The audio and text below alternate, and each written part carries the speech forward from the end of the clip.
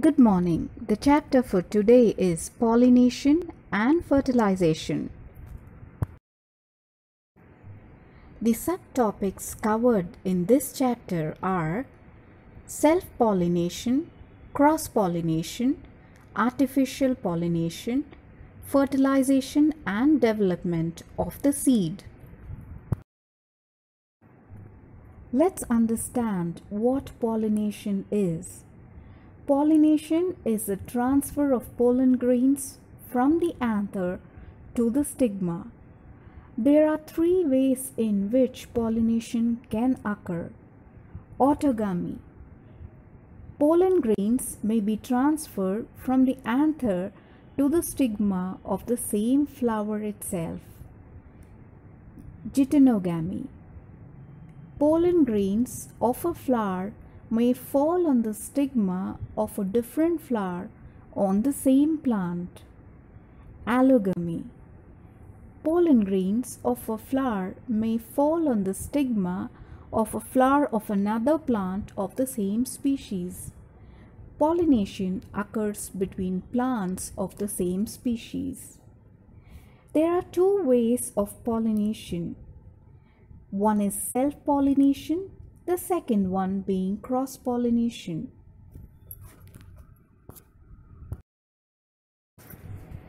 Self-pollination. What is self-pollination? Transfer of pollen grains from anther to the stigma of the same flower, which is autogamy, onto the stigma of another flower of the same plant. Geitonogamy is known as self-pollination. When does self-pollination occur? Self-pollination generally takes place in bisexual flowers because they have both male and female gametes in the same flower. It may also occur between unisexual flowers in the same plant. As the genetic makeup of gametes is identical in flowers on the same plant, the new plants formed resemble the parent plant. How are flowers adapted for self-pollination? For example, in rice, wheat, and Mirabilis jalapa, the anther and stigma mature at the same time. This is known as homogamy. Some bisexual flowers remain closed all their life so that their own pollen can easily pollinate the stigma of the flower. This is known as cleistogamy. Cleistogamy is found in flowers of Commelina species which remain underground. Advantages of self-pollination. Self-pollination is easy and most likely to occur as stamens and carpels mature at the same time. It preserves the parental characters indefinitely because the gametes of the same flower or flowers of the same plant are involved. Small quantity of pollen is sufficient, thus it is economical for the plant. Flowers need not produce nectar and scent. They need not be showy. Flowers generally do not depend on pollinating agents. Let's see the disadvantages of self-pollination. As self-pollination occurs regularly, generation after generation, it leads to loss of vigor and vitality of the plant variety. Repeated self-pollination produces poor quality seeds that produce weak offsprings. The genetic defects of plant variety cannot be eliminated. New varieties cannot be obtained by self-pollination. This is because no intermixing of genetic makeup of different plant varieties occurs and same genetic traits are passed on to the next generation. Cross-pollination. The transfer of pollen grains from the anther of a flower of one plant to the stigma of flower of another plant of the same species is known as cross-pollination or allogamy. Cross-pollination occurs in unisexual as well as bisexual flowers. It involves two separate plants of the same species and pollinating agents. Let's see the advantages of cross-pollination. Seeds produced contain another source of genetic material which may contain genes which were advantageous for the survival of the seedlings. The seeds produced are viable and healthier and have better germinating capacity. Seeds produce healthier offsprings. Cross-pollination is a source of variation in offsprings because of intermixing of genetic makeup of two plants. Disadvantages of cross-pollination. Pollination is uncertain because plants have to depend on external agents for pollination, which may or may not be available at the right time. The pollen grains have to be produced in larger amounts to ensure their availability for pollination. Thus, a lot of pollen is wasted in this way. The process is not economical because the flowers have to adapt themselves to attract pollinating agents.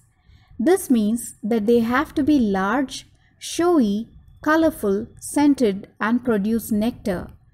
Sometimes cross-pollination may lead to poor quality seeds because of mixing of some feeble genotypes of one or both of the parent plants. Let's see how does nature favor cross-pollination. Nature favors cross-pollination through a variety of adaptations. In other words, these are the mechanisms to prevent self-pollination. Unisexuality. Flowers may be only male or female and borne either on the same plant, for example, maize, cucumber, castor, or on different plants, for example, palm, papaya, and mulberry. Dichogamy. The timings of maturation of androecium and gynoecium may be different, known as dichogamy. This difference in timings of maturation acts as a barrier in self-pollination. In plants such as okra, sweet peas, salvia, etc., anthers of flowers mature earlier than the stigma, known as protandry. In plants such as custard apple, peepal, etc., the stigma matures earlier than the anther, known as protogamy. Self-sterility. In some plants, like apples and grapes, pollen grains of a flower fail to fertilize the flower of the same plant, but fertilize the stigma of flower borne on another plant of the same species. This is known as self-sterility. For this reason, the apple growers cultivate many plants and often more than one variety of apple trees in their gardens. Hercogamy. In this condition, anther and stigma are so placed in a flower that pollen grains from the anther are unable to reach the stigma of the same flower. Thus the term hercogamy. For example, a hood covers the stigma in a pansy flower which acts as a barrier. The pollen grains are liberated outside the flower in gloriosa, thereby preventing them from reaching the stigma of the same flower. Heterostyle. Some plants such as primrose have flowers in which the length of style and the position of anthers is different. One type bears stamens at higher level and style is short, while the other type bears flowers with long style and short stamens. This prevents self-pollination, and cross-pollination by insects is the only method.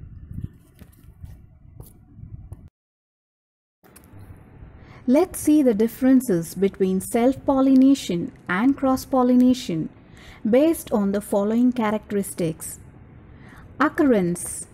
In self-pollination, it occurs within a flower or between two flowers of the same plant. In cross-pollination, it occurs between two flowers of different plants of the same species. Agent of pollination. In self-pollination, no external agent is required. In cross-pollination, external agents such as wind, water, insects, birds, and animals are required. Production of pollen grains. In self-pollination, it is produced in small numbers. No wastage of pollen grains occur. In cross-pollination, it is produced in large numbers. Usually wastage of pollen grains occur. Appearance of flowers. In self-pollination, flowers are not attractive. In cross-pollination, flowers are attractive with colored petals, fragrance and nectar. In self-pollination, flowers do not produce scent or nectar. In cross-pollination, flowers generally produce scent and nectar. Nature of offspring produced.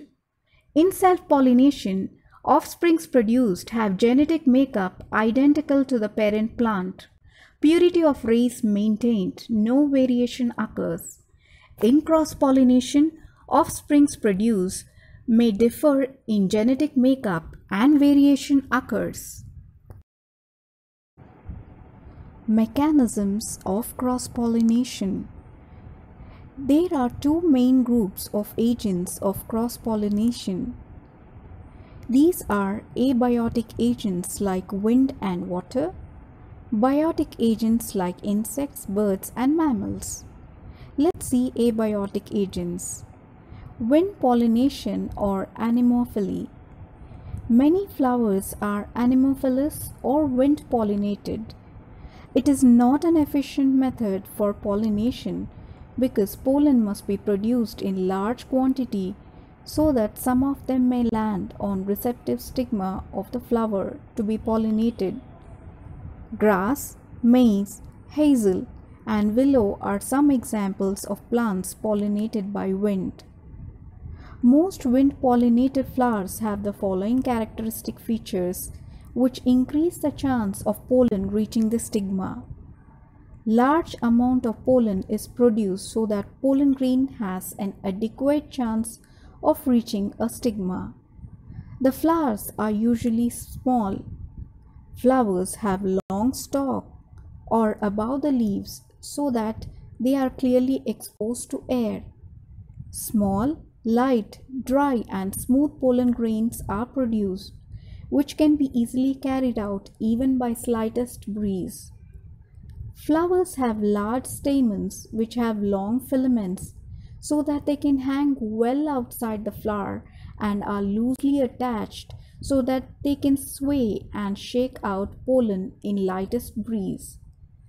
Flowers have feathery stigma which spreads out and acts like a net, catching pollen as it floats through air. Flowers have no petals or have very small, inconspicuous petals which are often white or green, that is not brightly colored. Flowers do not produce scent or nectar, that is nectaries are absent altogether. Water pollination or hydrophily. Pollination by water is not common, but a few aquatic plants such as seed grasses, Vallisneria, and water weeds release their pollen in water which is passively carried to other flowers by water currents. Flowers pollinated by water show following characteristic features. Pollen grains are produced in large numbers so that they have enough chances of reaching the stigma. Plants are dioecious, that is, male and female flowers are borne on separate plants. Flowers are usually small and inconspicuous.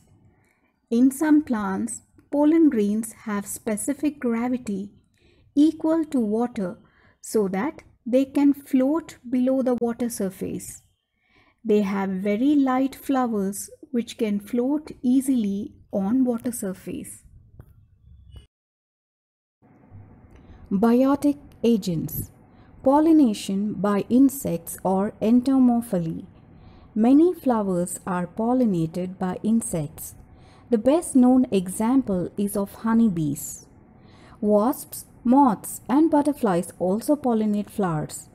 Buttercup, sweet pea, dandelion, and many vegetables are some examples of flowers pollinated by insects. These flowers have some or all of the following characters which attract insects and ensure pollination. The flowers are large and often brightly colored. Example, bright red bracts of hot lips plant attract insects to pollinate its small flowers. The petals are scented with nectaries. They produce nectar which serve as food for the insects. Some flowers have petals with grooves or dark lines which lead to nectaries. These are known as honey guides or nectar guides. Many flowers have markings which are visible in ultraviolet light. Bees can see in ultraviolet light and thus can recognize and pollinate flowers. The pollen grains are large. In some plants, the pollen grains are smooth and sticky. In others, they are covered with spiny hair. Both these features help pollen grains cling to insect bodies. Pollen grains are produced in small quantity. Anthers are small with short filament situated inside the flower where insects can easily brush against them. The stigma is sticky, flat, or knob-like and secretes a sugary fluid to which pollen grains become attached. Stigma does not hang out from the flower. Many moth and butterfly pollinated flowers are white or yellow in color so that they can be easily seen during night and pollinated by them. Let's understand the differences between insect pollinated and wind pollinated flowers based on the following characteristics. Color and size of the petals. In insect pollinated flowers, it is large and brightly colored and showy. In wind pollinated flowers, it is small and white colored, not showy. Fragrance. In insect pollinated flowers, it produces scent. In wind pollinated flowers, it does not produce scent. Nectar. In insect pollinated flowers, it produces copious amount of nectar. In wind pollinated flowers, it does not produce nectar. Anther. In insect pollinated flowers, anthers with short filaments. In wind pollinated flowers, anthers with long filaments which are exposed themselves to air. Pollen grains. In insect pollinated flowers, it is produced in small quantity. In wind pollinated flowers, it is produced in large quantity. Stigma. In insect pollinated flowers, it is sticky, flat, or knob-like. In wind pollinated flowers, it is large. Nectar guides. In insect pollinated flowers, it is usually present. In wind pollinated flowers, it is usually absent. Essential walls. In insect pollinated flowers, not much is exposed to wind. In wind pollinated flowers, it is much exposed to wind.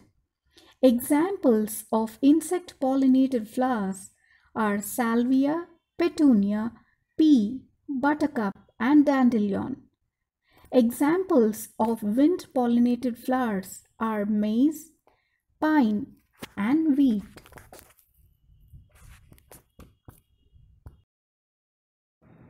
Pollination by animals or zoophily. Pollination by birds or ornithophily. Many flowers are pollinated by birds. For example, begonia and canna. The birds including hummingbirds, etc. The flowers pollinated by birds are usually bright red or yellow in color with very little odor, as birds do not have a keen sense of smell but have excellent vision. Flowers are usually large or are a part of a large inflorescence. Flowers produce large amount of nectar in long floral tubes so that it is not consumed by insects. Pollination by mammals. Many mammals such as bats, squirrels and elephants are useful pollinators of some plants. Pollination by elephant is found in Rafflesia, whose flowers are very large and at ground level. The pollen grains of one of the flowers may get attached to the feet of an elephant, and when it steps on or touches the other flower, they get transferred to the stigma of the other flower. Bat-pollinated flowers are found primarily in tropics and open only at night when bats are foraging. The bat-pollinated flowers are large in size or consist of ball-like inflorescence and have a dull color. Let's see what artificial pollination is. Sometimes man artificially transfers pollens to the stigma, known as artificial pollination. Artificial pollination is a standard practice to produce new plant varieties. Pollen grains are carefully removed from the mature anthers and are placed on the mature stigma of another flower of the same plant or other plant of same species. These are then kept under ideal conditions till fruits and seeds are produced. The positive seeds produced are germinated, and this whole process is repeated several times till new positive varieties are produced. Artificial pollination is common in crops like wheat and maize and garden plants like pansy and stock.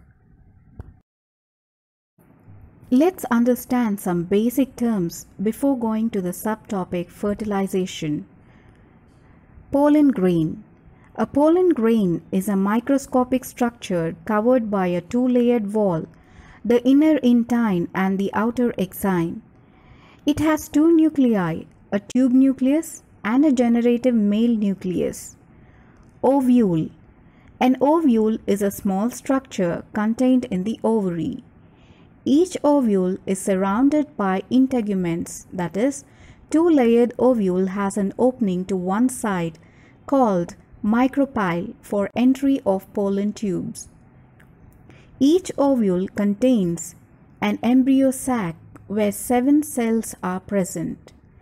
3 cells at micropylar end, 1 egg cell and 2 synergids, 3 cells at opposite end, 3 antipodal cells, 1 central cell containing 2 polar nuclei. Fertilization and development of the seed. There are various steps of fertilization and development of the seed. Pollination brings female and male gametophytes together. For the egg to be fertilized, the male and female gametophytes must meet and unite their gametes. This is done by pollination, in which pollen grains is placed on the stigma of the carpel. Germination of pollen grains occurs.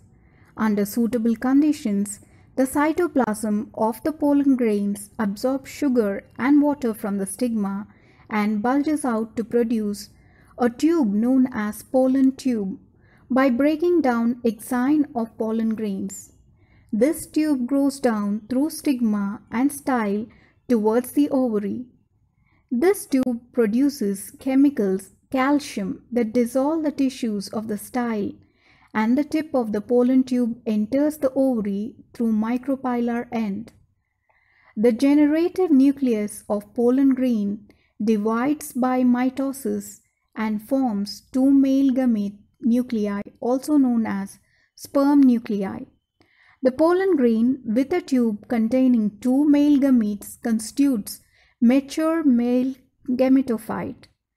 The ovule contains the egg cell inside the embryo sac. The tip of the pollen tube, after entering the ovary, probes through the micropyle, ruptures and discharges the two male gametes into embryo sac. One of the male gametes fuses with the egg to form the zygote. This fusion is called fertilization. Another male gamete fuses with the diploid secondary nucleus, which is called fusion product of two polar nuclei, and forms the endosperm, a food storing tissue. In the next slide, we will see the detailed diagram of fertilization and development of the seed. Let's understand the nature of nuclear structures formed at the end. Male gamete 1n plus egg cell 1n is equals to zygote 2n. Male gamete 1n plus secondary nucleus 2n is equals to endosperm 3n. The following diagram shows the process of fertilization with longitudinal section of pistil showing fertilization, mature pollen grain germinating on stigma, a germinated pollen grain, ovule showing the embryo sac in it and events occurring there. Double fertilization and triple fusion. As this process involves the fusion of two male gametes separately, one with the egg and the other with the secondary nucleus, this process of fertilization is called double fertilization. Since three nuclei are involved in this fusion, it is called triple fusion. As a result, a diploid zygote and a diploid endosperm nucleus are formed. The zygote divides several times and forms an embryo, while the endosperm nucleus grows to form the endosperm. The ovule develops into a seed, an embryo with a supply of nutrients in the seed coat. Following fertilization, the sepals, petals, style, and stigma degenerate and usually fall off. The ovary wall ripens and forms the pericarp of the fruit. The ovule develops into a seed. The endosperm cell divides to form the endosperm or nutritive tissue, which supplies food to the developing embryo. The seed contains a potential plant or embryo. The embryo contains a tiny root radicle, a small shoot called plumule, and cotyledons. There are two cotyledons in dicots, one cotyledon in monocots. As the seed matures, it hardens and dries, enabling it to survive in adverse environmental conditions. The embryo and its food supply are enclosed by seed coat formed from the integuments of the ovule. The ovary develops into a fruit. The whole ovary after fertilization changes into a fruit, which protects the enclosed seed. The wall of the ovary may harden and become a pod, as in poppy, or it may become fleshy and succulent, as in plums or tomatoes. There may be one or more seeds in a fruit. When the fruit is ripe, contents are released by the fruit and seeds are dispersed. The embryo lies dormant in the seed. At the onset of favorable conditions, it becomes active and germinates into a small seedling through a seed germination process.